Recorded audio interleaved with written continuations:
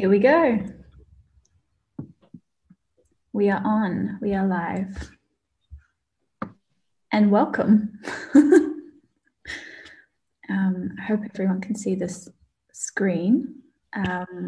Welcome to this workshop called Writing on Air. I'm Zeniya Vreugdenhil, and my co-host Michael Bojkowski is joining us from Melbourne, Australia. So thank you all for joining, and I'll just give a brief introduction of the workshop and the project that this is kind of part of. So this workshop is part of the collaborative project Writing on Air, which is based on the creation of non-speculative narratives developed out of themes surrounding territory, control, security, and the intangible structures that shape and are shaped by these fields.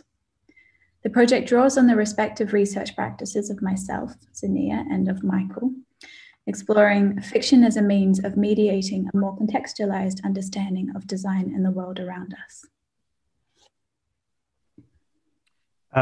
So as we should be doing within these workshop environments, I just wanted to say hi and to ask if everybody can introduce themselves, maybe starting with Robot, with our friend the Robot. So who are you and where are you? Hello, my name is Pete. I'm friends with Michael and Z. We all went to design academy. I'm from a slightly different department. I'm currently in Eindhoven. Thanks. A very great day in Eindhoven. Oh yeah, it's very wet and rainy in Melbourne and dark, in case anyone wanted to know. Esteban, we know each other well. Do you want to introduce yourself and tell us where you are? Hi, I'm Esteban. I studied with Zeniya and Michael as well in the department before it turned into Critical Inquiry Lab. And with Michael as well in creating and writing, actually. And I'm based in Dordrecht in the Netherlands. Thanks. And Hamish, are you able to let us know who you are and where you are? Yeah, hi, I'm Hamish. I'm from Melbourne as well. I studied with Z. We studied industrial design at RMIT together. Thanks. I think we're expecting one more person to join us, but maybe we'll see if they turn up or not. But I think this is our group for now, unless somebody else joins us along the way. And we should also say we've constructed this workshop in such a way that if you are watching the live stream and aren't part of the Zoom call, you're still able to follow along. So if you're interested, please do. So now we'll run through the idea of this workshop. So this workshop starts with a series of prompts, which will go on to generate fragments of text. And the idea is that we're not working towards something conclusive with this process, but rather towards a beginning. So what do we mean by a prompt? Because I think that's probably important to qualify. In this particular case, it's something to unstick, to reorient and kind of inspire a bit of movement in writing, something to kind of shuffle things around, something to spur insight. But most of all, it's a bit of a provocation for our own thinking and way of approaching things. So themes that we've been writing around between the two of us for now, but obviously in this workshop, we're opening this up a bit more to you guys as well. And this is a good sort of starting point or prompt in itself, is that we've been writing around themes of borders and security and scales of control. And that's where we're sort of positioning the workshop today.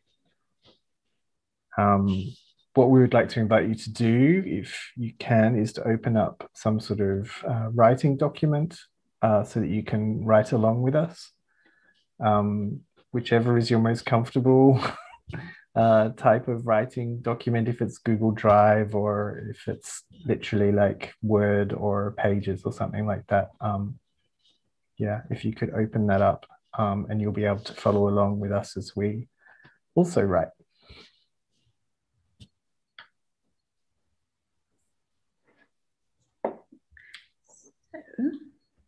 if everyone's set up. Yeah, we have about 2 minutes kind of allowed per prompt.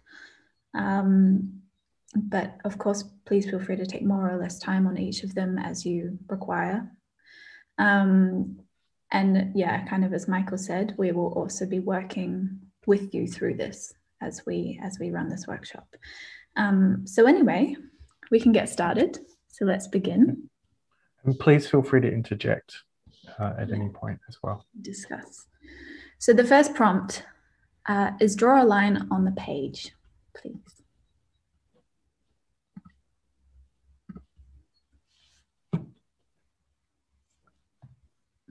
It probably doesn't require 2 minutes.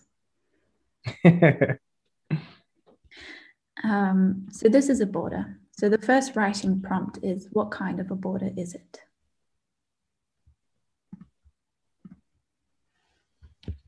So I'm going to set a timer for 2 minutes.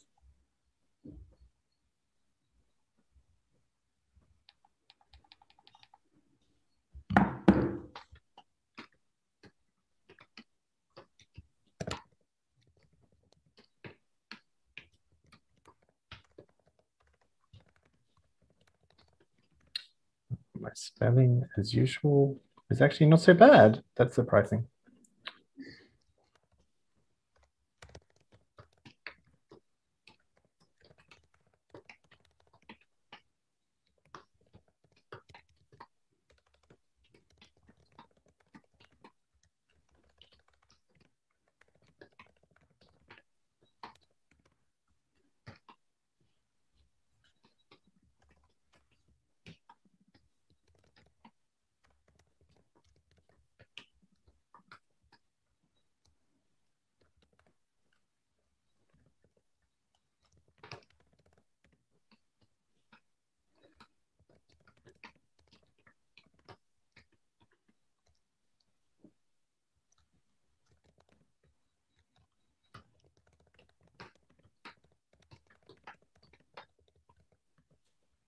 My keys are really loud.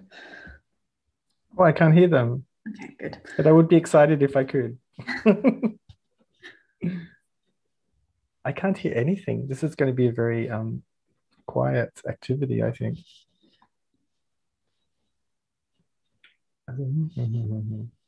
Feel free to read your text out.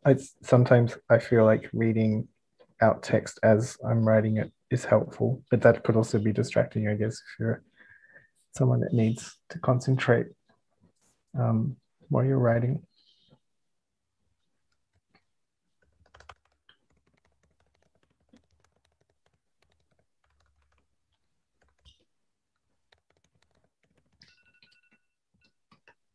Okay, a few more seconds and then we move on to the next one.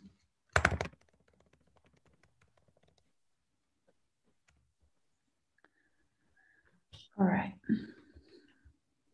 Throughout this text, you can also see that we've inserted some quotes, some theoretical quotes, so feel free to read those. I'm not going to read it out or anything, but they're there if you're interested or want to note down a reference. So the next quote, or next prompt rather, is describe this border that you're writing about. What's there? What kind of boundary is it? What is it made of?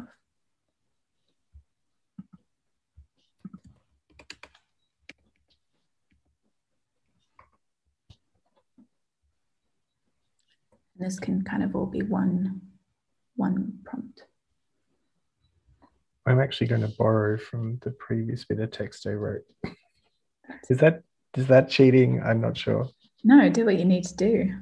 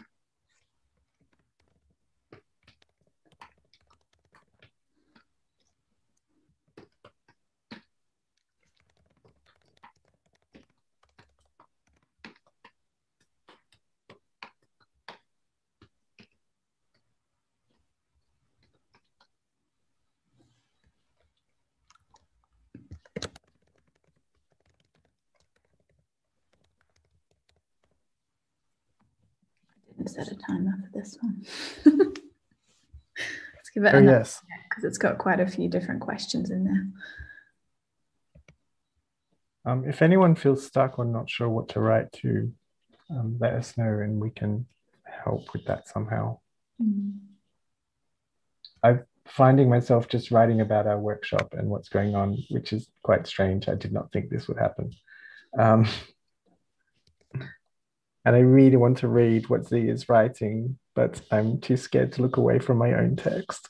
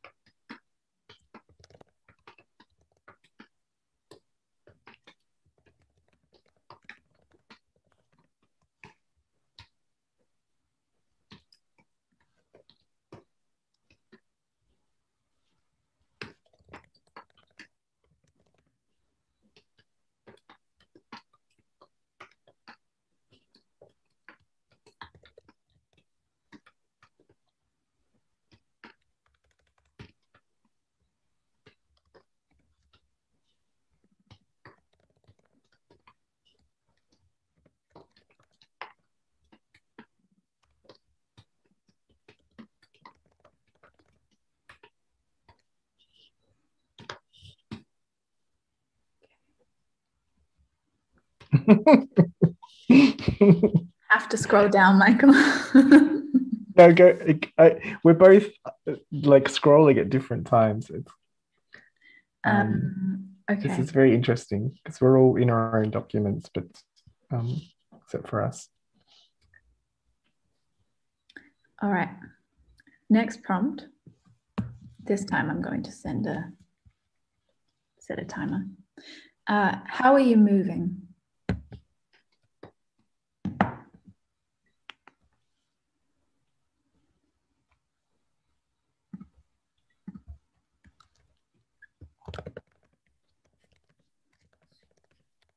How are you moving?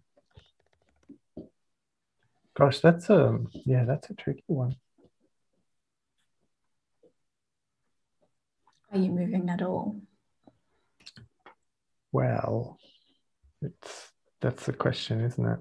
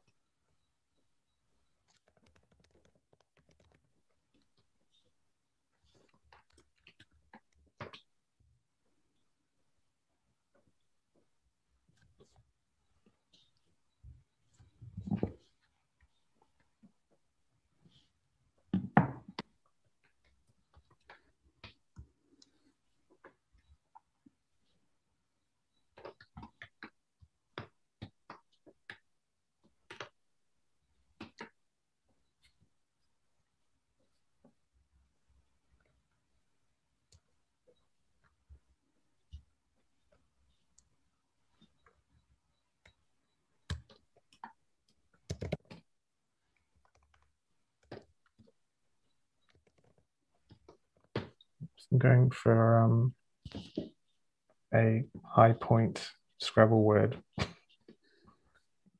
And now I don't know what to do with it. It's just a really nice word, but I don't know if it's helping me right now. I think I'm stuck in the land of binaries and this and that. Duality instead, if that breaks you out of it. Oh, what was that? Go for duality instead of dichotomy. That'll break you out of binaries. The duality of the dichotomy is a binary. No. All right. Next prompt. Is there a beginning? Is there an approach?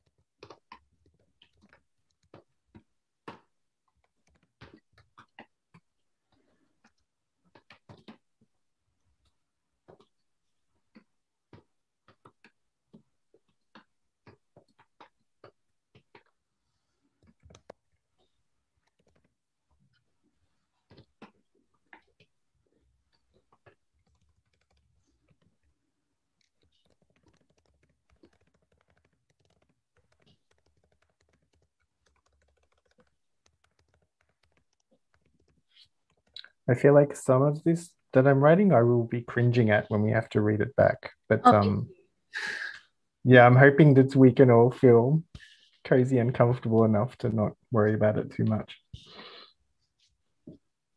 Look how profound. Look how profound this is.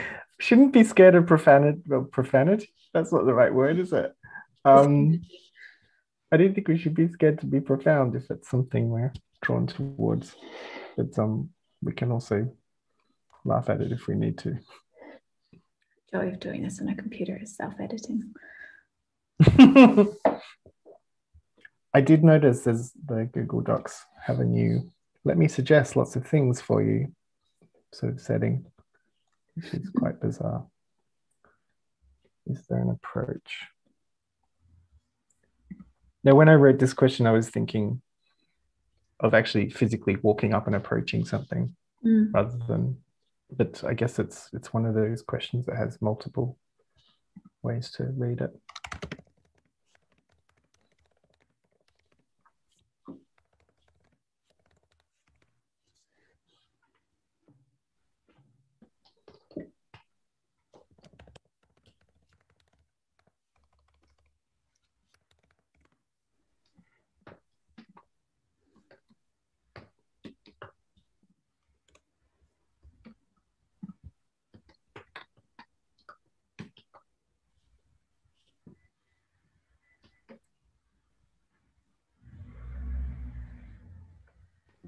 In a little while, about 20 seconds, we can move on to the next one.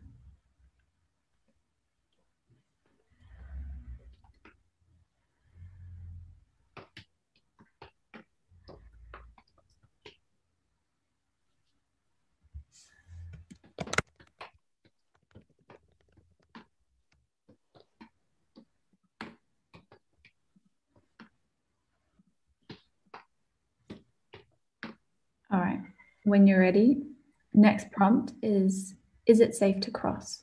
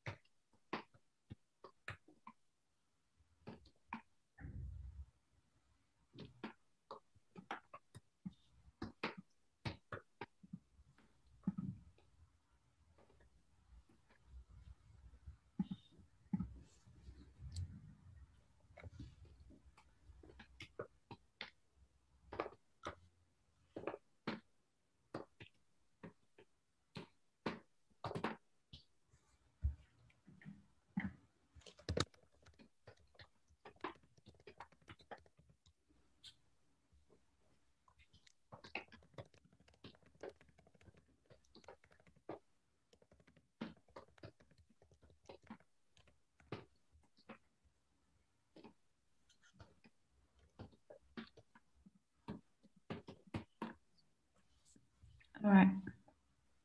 The next prompt is, where does panic sit? Or is there panic at all?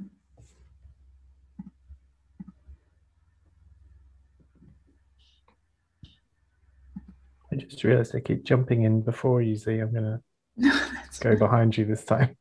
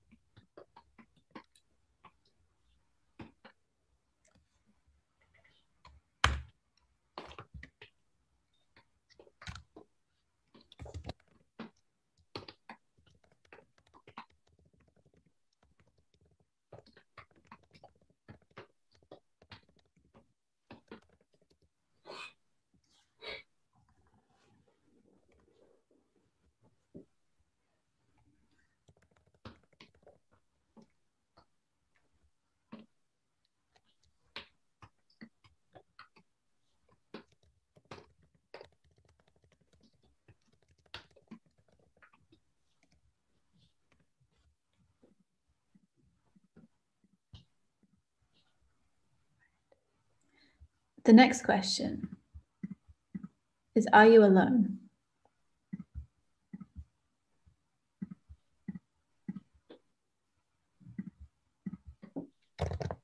Ooh. Oh, wrong thing. Just happened. It's meant for highlighting instead of text color. Yeah, that sounds nice. You could do that if you want. It's a bit bold. I'm getting a bit bored of being blue. Just change.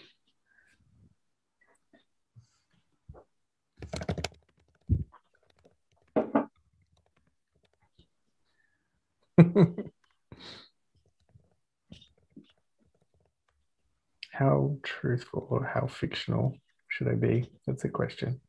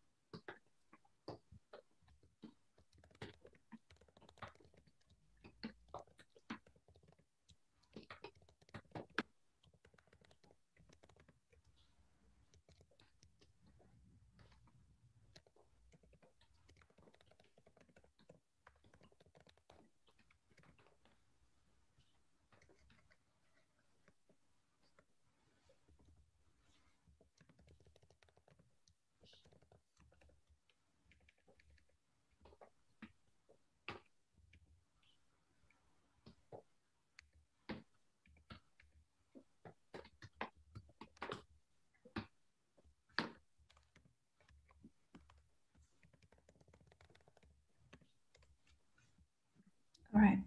Next quote. How does the air feel?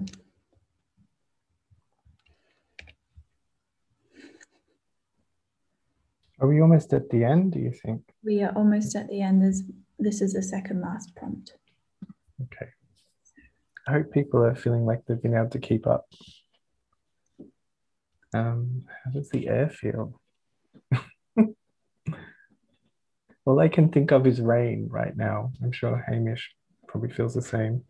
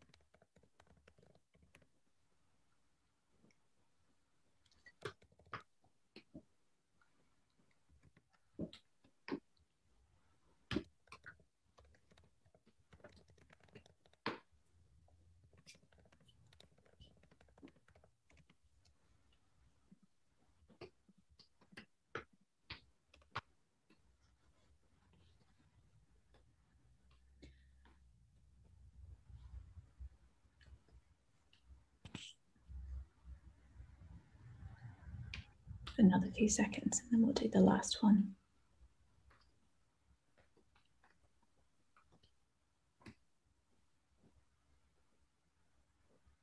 So the last prompt is, what is under your feet?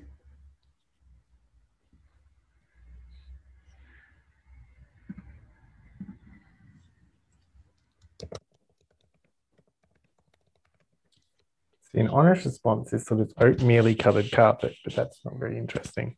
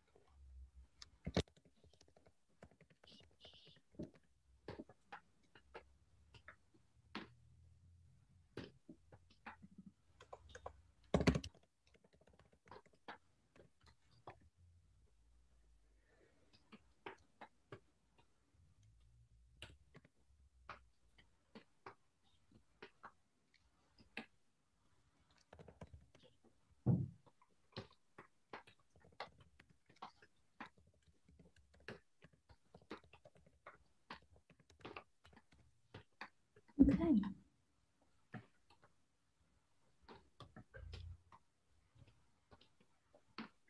Last minute, and then we have 10 minutes left until we need to wrap up. Cool.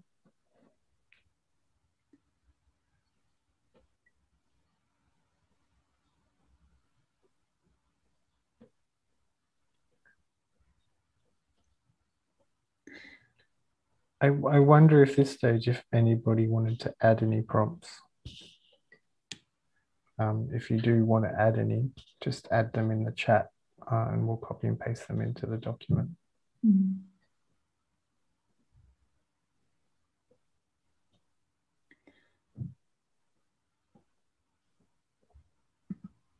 And if not, would anyone like to share their text?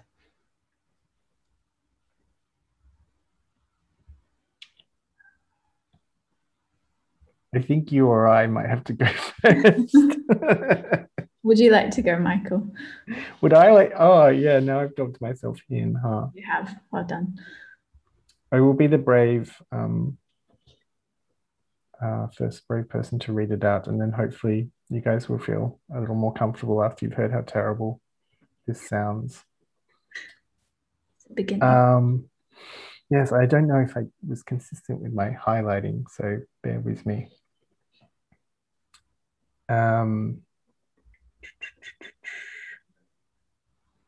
So after our line that we drew,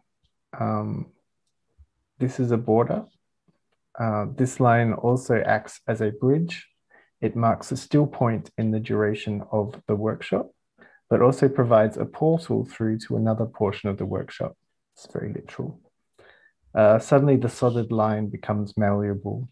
So I was kind of starting to think that even though we've drawn a line, it's also a bridge, which means suddenly it's a broken line. A field of text. Oh, so what's on the other side of the line? A field of text hidden from view, but being written and evolved by participants who are with us, but writing in seclusion. Two of us write in Melbourne where it's raining, rain providing another type of border or boundary. What type of border or boundary is this? Well, a wet one. What's it made of? It's made of rain.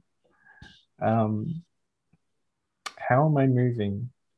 I'm static, or I started to talk in terms of us rather than me, which is strange. Static in our relationship to the screens and pages we have before us, but this is momentary. So moving with the screen, which feels like not moving at all. Is there a beginning? This border begins with a set time and persists for a set duration. We have set this duration, but this is also malleable. We can bend time by altering the duration. Time across time zones that shift to save daylight. Is there an approach? You approach this boundary or borderline up the stairway, past the laundry, through a sliding door, and you'll see a modest blue chair with a laptop on a stand, and that's the approach. Is it safe to cross? The crossing has occurred without any regard for safety. Was it safe? What could the repercussions be? If we keep moving, can we avoid them or outrun them? Reaching out through browsers and similar portals is a negotiation, but it feels cozy and safe. Where does panic sit? This is a strange one. Panic comes as a low hum and unsettling, a feeling of something out of place, or the relationship to something having shifted. Slow panic, fast panic. I just really sort of felt like, oh my God, I need to position myself in relationship to panic, and I panicked. Are you alone? Not within this document, and not within this housing estate, and not within the city, not within state boundary lines, not within oceanic borders, not within this continental place. And I just sort of felt like, not alone, not ever.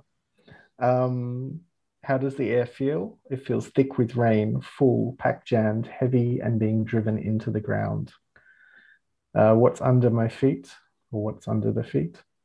The living room, the neighbor's bedroom, the neighbor's living room, the garden, the understory in the garden, the car park, the river that used to flow through this part of the city, which is now buried under tarmac. Mm. And that is the end. Nice. It's a good start, which is the point. That's the point. Yeah.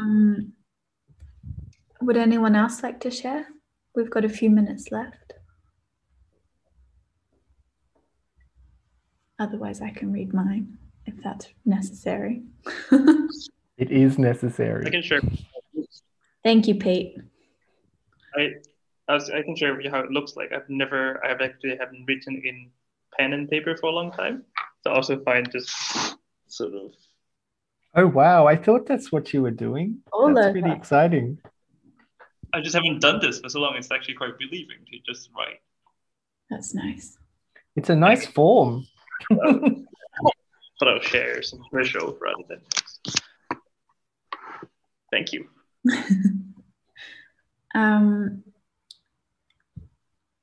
Okay, I can very quickly read mine, or we can have a chat if anything came out of this for anyone in the last 5 minutes. Up to you guys. I think you should read yours, unless Esteban or Hamish would like to jump in. All right, here we go. Feel free to jump in. This is a light border, somewhat gossamer, but stretched outwards in front of me. It is taller than I am and carries on beneath my feet, translucent, almost pearlescent, like the skin of a bubble. Right now it is solidified by sound, a variation of controlled voices, authority passed across and through radio waves. It slides around, beneath, all-encompassing yet permeable. It is a space in between, drawn like a wire. Words shape it, lending it depth and form. Right now, moving is effortless, a forward momentum driven by engine and oil, tailwind and wing. There is always a beginning. There is time and space shifting over and around. This is where it got a bit too profound. But there is also a bluntness, a solidity and massive scale. You have to let someone know you're there. Knock politely, listen for a response. There are a few rules to keep in mind. A provision of access is documentation. I've often wondered at the authority given by a piece of paper, a stamp, a signature, validation of identity. It's safe as long as you sit in your seat. If anywhere panic rests in the gut, again, maybe this wasn't a great prompt, an unfamiliar zone, an estranged interior. It sits between the liver and intestine, sends messages upwards too. There are others around me also seated within the structures of this thing. The windows provide views of cities and seas, quietly observed, considered, and passed over. The air feels stale on my face, my wrists. Occasionally it's stifling, tired. Sometimes there's not enough of it. Under my feet is an aluminium underbelly, caging or cradling freight and bags. Beneath that is a full 40,000 feet of air. That's it. Thank you. So. How much time do we have left? I think we only have a few minutes. I would really like to hear from Esteban or Hamish, but I understand if you're feeling bashful.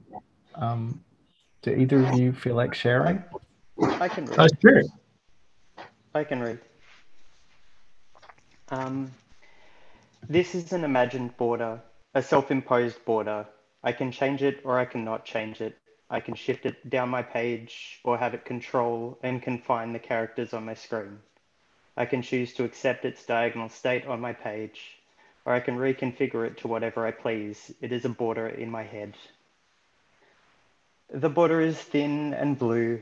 It slopes downwards from left to right, not meeting the margins on either edge of the page. It floats between characters. I am moving always, as is the border. My eyes dart from fingertips to flashing cursor and back. My hands shift across the black plastic on my lap and change the black plastic into language and meaning, from one side of the border to now.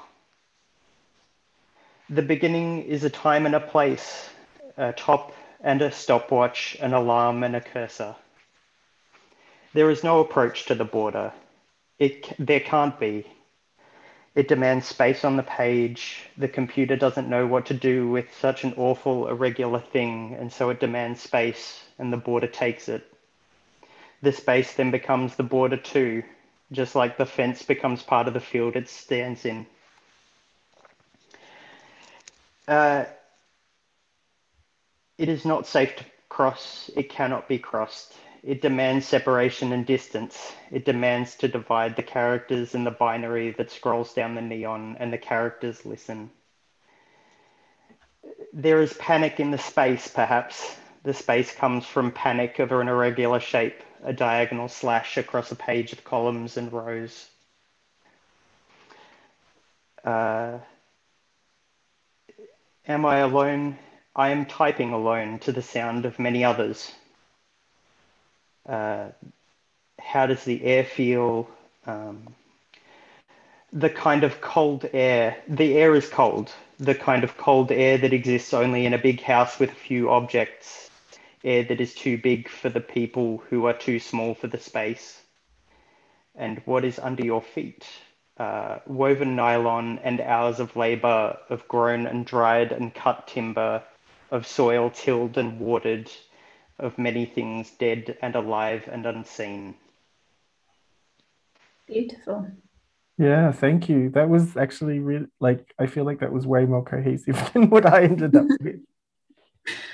Thank you for sharing. Esteban, I'm sorry, I think we probably need to wrap this up now.